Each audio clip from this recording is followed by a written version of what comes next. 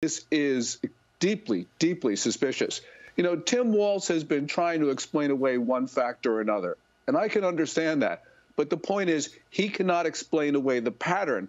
And if he didn't report this to his superiors, then this is, I think, a firing offense. He needs to be off the ticket, and he probably should no longer serve as Minnesota's governor.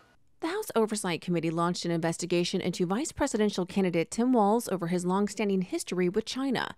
There are concerns the relationship could pose national security threats if he were elevated to the White House next year. They're supplying universities with unlimited amounts of cash to indoctrinate this liberal anti-American sentiment that's shared by many of our youth. Oversight Committee Chairman James Comer announced an investigation into Walz's ties to China, saying the Minnesota governor visited the country 30 times, including for his honeymoon with his wife.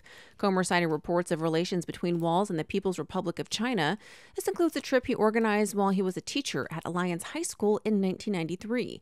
That trip was reportedly paid for by the Chinese government, according to a report. We're going to try to do in this investigation what we did in the Biden investigation and try to subpoena bank records and follow the money and trace the money to where the end receipts are.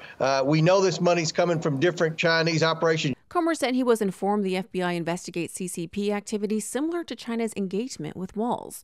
The year after he visited China with students, Walz created a private company named Educational Travel Adventures designed to coordinate annual student trips to China.